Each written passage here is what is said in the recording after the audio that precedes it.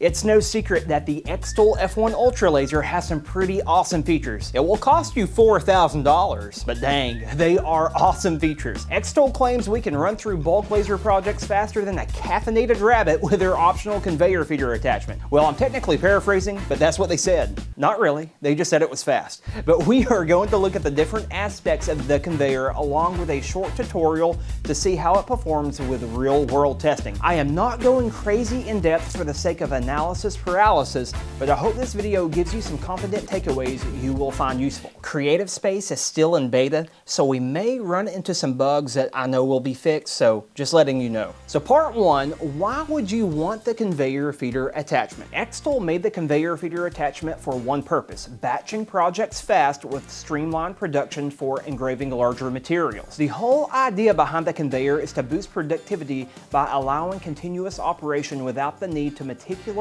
line up materials. You can flop them right on the bed of the conveyor and the software will recognize the shape of the material and keep a journal entry for the other shapes so it can fill in the designs intelligently. So if you are a small business pumping out multiple items, I can see where this would free up some time. And for part two, setup. The conveyor attaches by screwing a bracket onto the conveyor and a bracket on the middle of the Ultra's base plate with the provided screws and screwdriver. I want to point out this is not a cheap piece of plastic. This is heavy-duty aluminum and even the screws feel premium.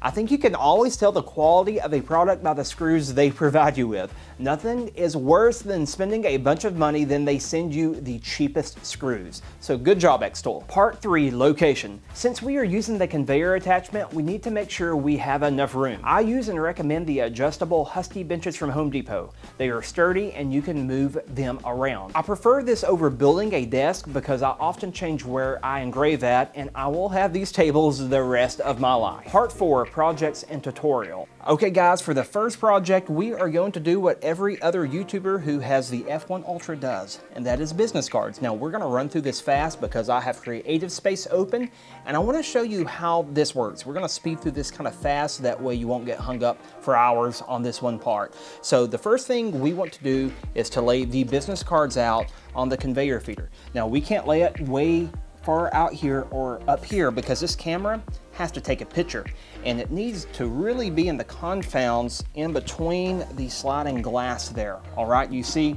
how I'm doing that, or otherwise it's going to be out of the frame of the camera. Now that we got that on, we're going to come over here to the mode on XCS. You see where it says conveyor batch? Obviously we're batching these. So I'm going to click that, click refresh, and let's see what happens. Perfect. And you see how I'm circling the cards right here. You see how I got that directly under the center? You can't put these cards too far out, so remember that. So now we are going to import my logo. This is going to be black, so it may be a little hard to see. So there we go. And that one card I'm gonna put this on is a little messy. Yeah, you can see it right there. I could probably make that just a tad bit straighter, but you get the idea. Now I am going to go to the Easy Set panel, turn this to Jarvis, turn this to Fiber, and there are probably better better ways to do this, but I'm gonna make this really fast. I'm gonna put the power on 90, and we're just gonna leave that like it is for the sake of the video. Okay, for the next thing we're gonna do, we are going to hit Frame Out Material. Do you see how this framed out the material? Creative Space is telling the Ultra, hey, we are engraving these rectangles, and this is how the algorithm works. This is how they are going to place the logo on all of them. So I'm gonna hit save, and you know what? We're gonna hit process. Let's see what happens. Now it's recognizing the material, and we're gonna see what happens. Okay, now this did pretty good. Now it left one card out. So at this point I was putting down business cards and the software wasn't picking up all of them. Now I did this test before and it was working fine. It just that one blunder at the beginning of this kind of messed the rest of this up, but this is still working pretty good. Don't you love this little controller? It's so cool. Oh, I forgot my glasses, so I'm gonna go over here and get them. Okay guys, we have two more cards here. I'm gonna just put it on the streamline and see what happens, okay? Well, that's weird. Like I said, guys, this is beta software, all right? So it's gonna have some bugs. I know other people didn't have this problem, but okay, guys, we are finished. You can see that we had a hiccup XCS did not recognize one of the cards. To be fair, this is still in beta and I expect bugs to happen. This actually happened to me in my review video, and I ran it again and Creative Space saw all of the shapes. So I'm not gonna redo this test just to show you how okay it picked it up this time. But overall, this is looking good. Everything engraved nice, and I'll show some B-roll here. Everything was nice and in the center of the card. And as far as accuracy, I'm not seeing any problem, guys. This is pretty accurate. I turned the card sideways and stuff, so no complaints there. The logo came out perfect on every single card. The logo is in the center.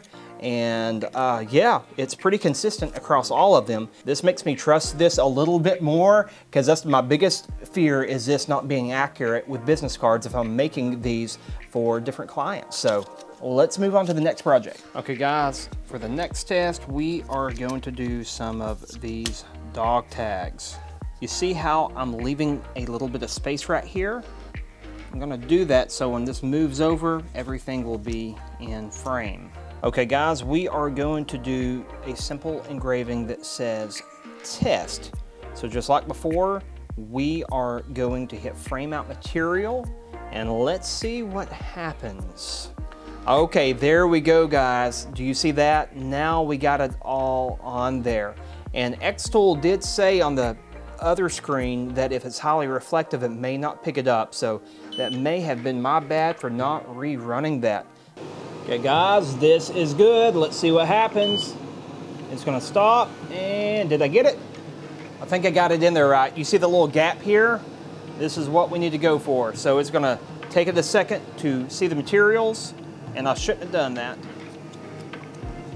This may mess up now. I'm gonna keep this on camera just in case it messes up, because I don't think I needed to move that. So this may engrave the bed, and I'm gonna leave this live just to see. Moment of truth, guys, moment of truth.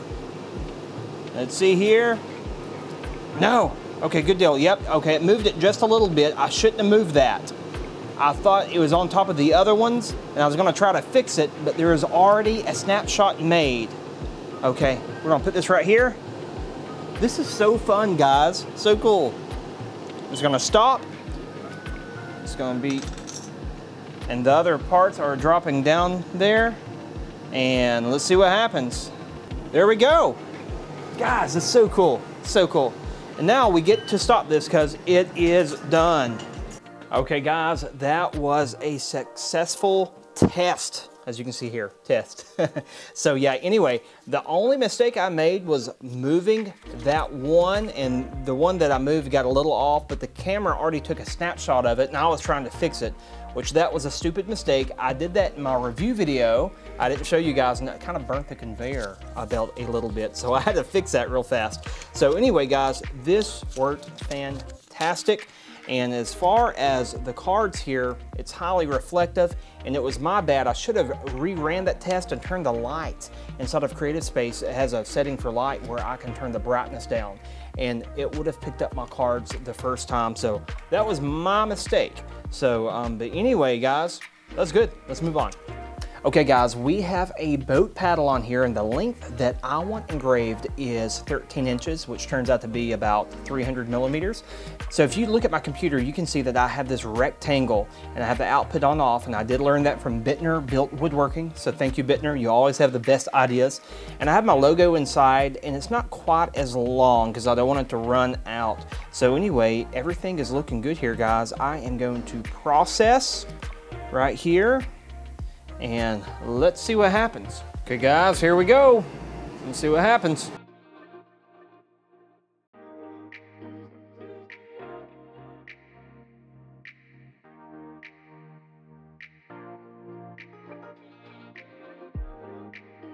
Okay guys, this turned out pretty cool, but don't be like I am. I'm a little lazy. I didn't move my logo down and center it up like a dummy. So anyway, this turned out nice. As this was going forward, everything was just smooth. There is no jittering or anything else like that. It was smooth. And this looks great, other than I should have lined this up better and moved the logo down. But if you're doing large materials like this, hey, it's It's working. I don't know what to say. It's working. It looks good. So who will truly benefit from the conveyor feeder? Hobbyists and small business owners, I want to directly speak to you. The F1 Ultra is a pretty compact machine as it is. Adding the conveyor feeder doesn't take up that much room. It is a little longer than my OG D1 Pro you can see here. The compact form will allow for easy storage and flexibility. Now, if you aren't worried about the space, that is fine, but I promise you, the older you get, how big something is will matter to you. It will happen. And now, for bulking orders, you need to understand xTool made the F1 Ultra for a certain niche. People who are buying this machine are using it to make money. Yes, there are hobbyists out there using it just because, but it is made to be a tool to generate resources.